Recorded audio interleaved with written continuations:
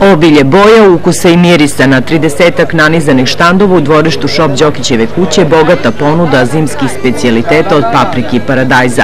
Najviše je Aјvara, ljut, neljut, mleveni ili cepkani, domaći leskovački ajvar pripremljen na tradicionalni način i, kako kažu udruženi proizvođači, zlata vredan. Tegla košta od 450 do 500 dinara. Toliko je rada, truda u njega uloženo, tako da je kvalitet i ukus i boja i miris to pokazuju. Nezamenljiv ukus i kvalitet ovog proizvoda našli su put i do probirljivih evropskih kupaca. Planiramo da ove godine izvezemo za Češku, Ukrajinu, Holandiju, tako da je proizvodnja svakako u rasti. Od Aјvara razne đakonije, sve kao iz bakine kuhinje. Domaća pita, razvučena pita sa ajvarom, rolat sa ajvarom i pita ajvaruša. Sviđa mi se odlično i ukus je neponovljiv.